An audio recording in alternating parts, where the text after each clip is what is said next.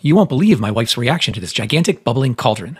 I started by printing out a cauldron shape, drawing 2 legs, and then cutting the shape from heavy cardstock. Next, I shined a light onto the cauldron and projected its shadow onto a 1-inch foam insulation sheet. I traced the cauldron onto the foam sheet. My favorite way to cut foam is with my 20-volt jigsaw and a smooth blade I make by filing down a standard tooth blade and then running it through a knife sharpener. Next, I traced the big cauldron onto a sheet of 2-inch foam and used my jigsaw to cut another copy. I used my circular saw to cut 2 leg stands from a cedar fence board. I traced the placement of the legs onto the 2-inch foam and excavated a channel with a utility knife, a chisel, and my shop vac. After squeezing in some construction adhesive, I placed the cedar legs into their channels. To mate the 2 halves, I sprayed both with adhesive and then fought with the wind to marry them. And then I painted the cauldron with 2 coats of exterior black. I added strip lights around the back of the cauldron and some on the front, and then I used my hot glue gun to attach green and iridescent ornaments over the front lights and along the top. Now you can look.